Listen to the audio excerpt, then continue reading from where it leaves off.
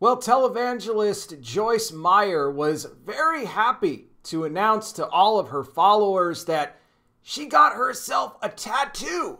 That's right, she's 79 years old, but she's 79 and feeling fine. And well, what she said as far as her decision to get the tattoo was very interesting because to her it was all about honoring God.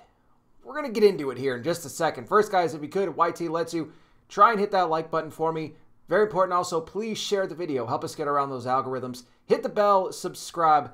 Wear the glasses because I'm blind. And guys, if you enjoy my work here and you're able to help contribute to my ministry with the generous donation, a couple different ways you could do that. One, you could just click the super thanks down below on this video here. That'll open up a donation prompt for you to make a one-time donation. Leave a comment with that gets pinned down below. You can also help me out with my goal here for the month of March, trying to get 5 new patrons to sign up and bless our ministry for as little as $5 a month at patreon.com/conservativetruth. And guys, we hit our goals. We got a perfect start to the year. We hit our goals for January and February, so help me make that happen also here for March.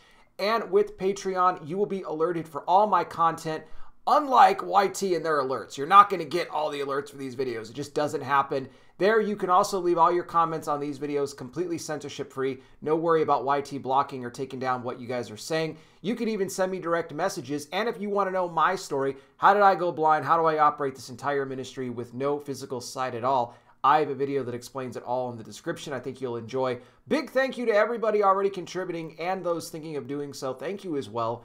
Your generosity is greatly appreciated.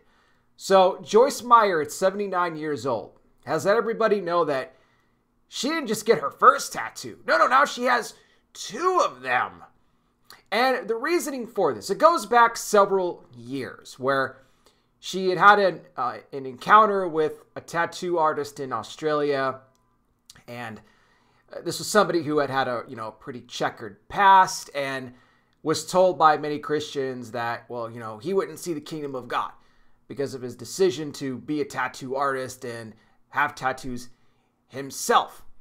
But Joyce Meyer had said that she didn't really view it that way. In fact, she had, felt a connection here to the tattoo artist and said that she herself wanted to get a tattoo to show that she belongs to Jesus. Now, there's been a debate on tattoos in Christianity for quite some time.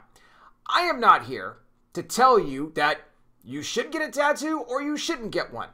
That's up to you and how you want to interpret scripture. Now, as far as, me personally, I don't have a tattoo and I don't plan on getting one. And that's my decision. You may think otherwise.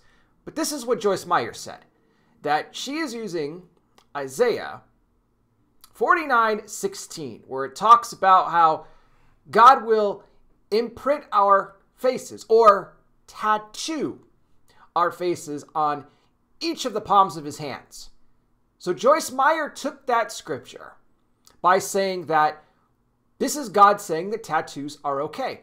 And she said that I realized there are some Christians that are against tattoos.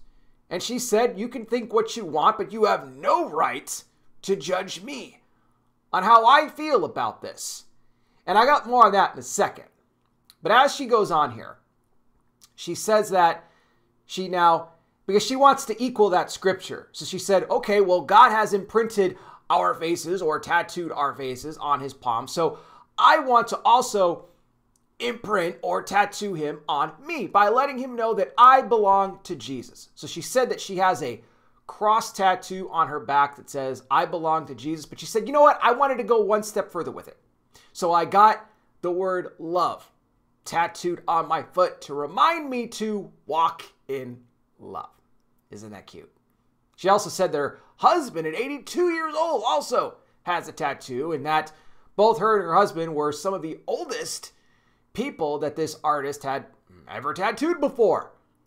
Now, I think it's funny that she talks about walk in love because she was quite snippy when it came to dealing with people who were criticizing her. She says, you have no right to criticize me and my decision to get a tattoo. And she kind of dismissed the whole Leviticus 19:18 because, that's the verse in the Old Testament where it says to, not put tattoos on yourself. But then there's those that argue that, well, the New Testament doesn't say anything about it. So, it's obviously good. Use your own discretion and ask the Holy Spirit what he wants you to do as it comes to that. But Meyer went on here in her, scolding of Christians by saying that God is not going to ask you your opinion when I stand before him on Judgment Day of what I have done. He's not going to say, can I get some input from some of you here? What do you think about Joyce and what she's done? Now, that is true. I've said before that we will all stand before God and have to give an account of our life.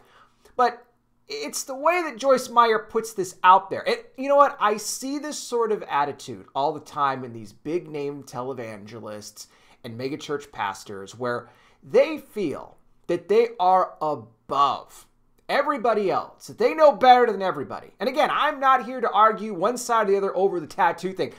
I just think it's funny that she uses Isaiah 49:16 as her pass to get one. And again, I don't like the way that she's, talking to Christians with this snooty attitude and I'm 79 and I can do what whatever you think is wrong. And okay. Maybe Joyce should just slow it down here a little bit as far as her attitude goes on this subject, because, while again, I do agree that God will, we all have to give an account. Your friends aren't going to be there. That is very true. But she was saying, don't send me emails, don't send me letters telling me that I'm wrong. I fully support this. And here's the other line that really got me. She said, I wanted the devil to, this is what I'm really, going at her for here. She says, I wanted the devil to know that I belong to Jesus. Do you think that getting a tattoo is going to somehow now really let the devil know you belong to Jesus? Here's the thing. If you are born again, if you are a believer, the devil already knows that you belong to Jesus.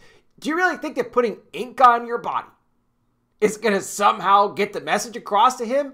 He already knows. Because if you're a born again believer, guess what? You're imprinted on the inside of you by accepting Christ. You've made that decision to open up your heart to him.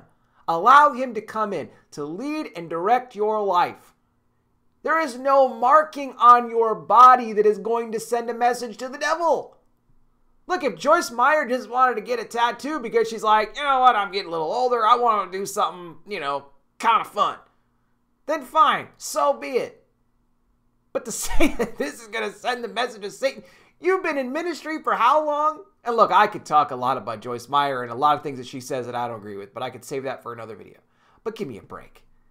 Using that as your Isaiah 49:16, and then, I wanted to let the devil really know, because yes, he's going to get scared now that you got that, that tattoo on your back that says, I belong to Jesus. Okay, Joyce.